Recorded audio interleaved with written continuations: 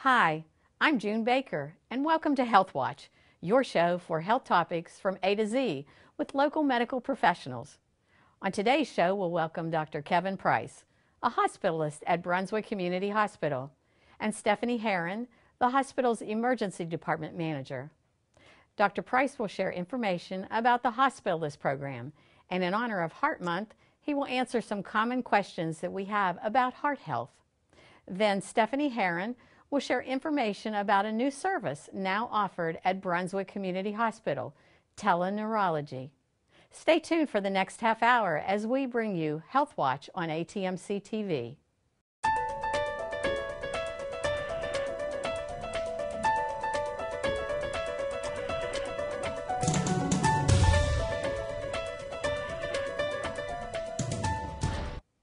Our first guest is Dr. Kevin Price of the Novant Inpatient Care Specialists.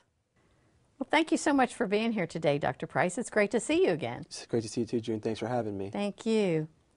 The last time we had you on our show, you were still in your private practice, which was Cascade Primary Care. But I understand now that you are a hospitalist at Brunswick Community Hospital.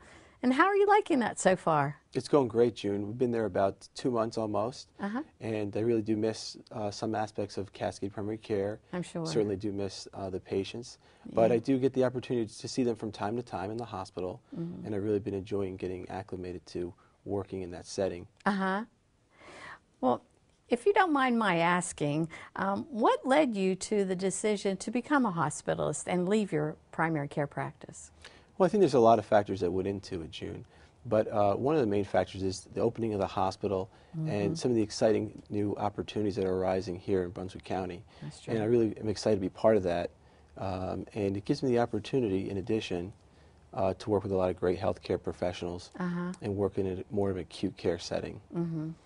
Another aspect I really enjoy is using my critical thinking skills. Oh, yeah, I never even thought about that. Yeah. And, you know, some of the aspects of internal medicine deal with more of the acute illness, and so I'm really enjoying that aspect of it. At the same time, missing the day-to-day encounters with my patients. Yeah, it was like leaving good friends behind, I'm That's sure. right. So, well, what have you enjoyed most so far about being a hospitalist, other than your critical thinking skills? Well, again, I think I really like the opportunity to work with various healthcare providers and healthcare professionals, the different physicians that I get to see on a day-to-day basis, and the great nurses and all the healthcare team, which is something that you don't get the opportunity to do in a private practice. Well, that's true. Yeah. You know, you get to work with professionals, but usually it's more over the phone or in sort of a distant kind of relationship. But here, we work as a team every day. Trying to get the best outcomes, obviously, for the patients. And with the new hospital coming this coming summer, it's going to be even more exciting to make that move. I know we're all excited about it, both the patients and all the healthcare professionals at the hospital are looking forward to the opening of the hospital and the new services and that'll be available to us. Yeah, it's a great time for healthcare in Brunswick County. For those of our viewers who haven't met you before, tell us a little bit about your background and your education.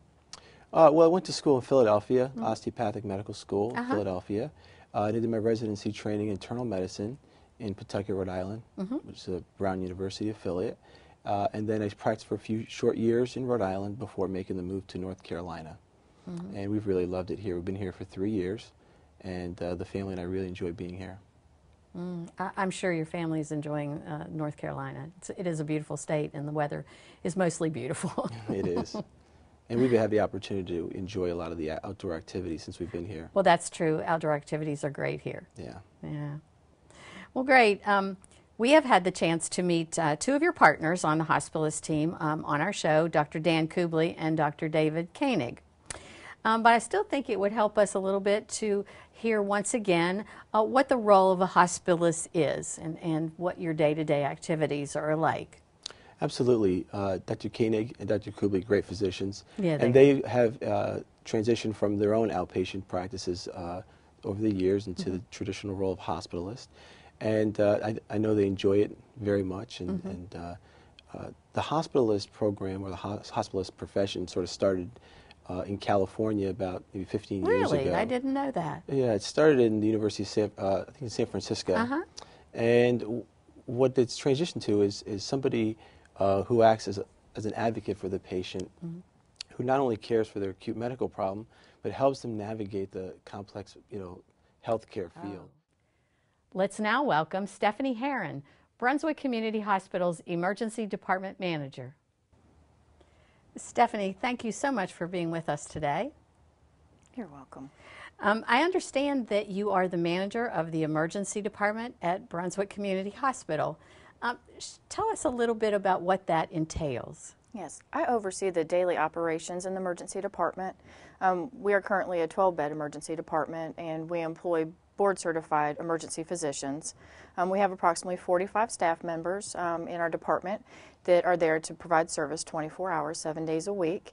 Our nurses are certified in advanced cardiac life support and pediatric life support in our department to provide those services for our patients. And you're the manager of the entire department. Yes, I am. You must be very busy. Yes, we are. How long have you been at the hospital, Steph? I've been at Brunswick Community Hospital for about 15 years now. Wow, that's a long time. It is. Yeah, that's great. Well, I understand that you have an important new service at the hospital, and it's called teleneurology. Can you explain to me what teleneurology is?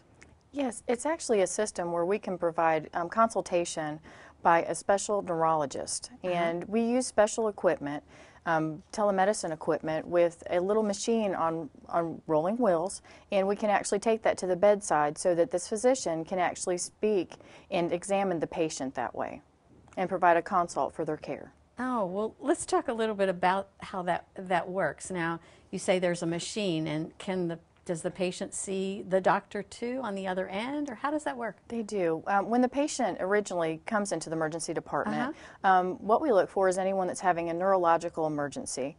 And at that point, our ED physician will call specialist on call, and they'll give them the information that we need to have a consult. That specialist will review his information, call back, and speak to our ED physician about that patient. At that time, he decides whether or not he needs to see the patient or if it can just be a phone consult. If it's a phone consult, he'll send the recommendations to our ED physician for care. Now, if he'd like to see the patient, we take this machine to the bedside at the foot of the bed and turn it on. And the physician, the neurologist, actually comes on the screen, and he is able to zoom in and actually talk to the patient. He can see and hear everything in the room, and as well as the patient being able to respond back to them and talk to them over this webcam. Wow, that's real technology. It is. Well, how quickly can all this happen? When we make the initial call for the consult, the specialist on-call neurologist will contact our ED physician within 15 minutes. Once they're finished with their telephone consult, we have the machine in the room already, and he'll come on and he'll do his assessment of the patient. It usually takes about 25 minutes to complete the whole assessment. But the process is begun relatively quickly once the patient gets to the bed, right? Yes, as soon as we know that they're having a neurological emergency, we can put in the call for the consult. Wow, that's really interesting. Can you tell us a little bit more about how you think this new technology will help our patients? Yes, it's going to help us to provide excellent care to our patients in the emergency department. It gives them faster access to a specialist in neurology to be able to assess their condition and to be able to give us recommendations on treatment for their care. That helps us to provide better care and also to help for their quality of life and the outcome for this patient.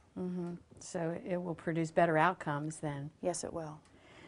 Well, are there specific types of patients that you envision this new technology will help? Yes, we can use this technology for anyone with a neurological deficit and such diagnosis as stroke or TIA, seizures, or even patient that may have some mental status changes. So it's most beneficial to patients who are having a stroke? Yes, it is, very much so. From the onset of stroke symptoms, you have a very small window to be able to give a medication. It's a clot-busting medication called TPA. You have 3 hours from the beginning of onset of those symptoms to give it. So the sooner the patient can get to the emergency department to be evaluated and we have that consultation done, we could potentially give that life-saving medication at that time. Oh, so it would cut down on that time. I have read about that, medicine, and I understand that you have a very limited time to do that. So the sooner you make the diagnosis, the better. Yes. Wow.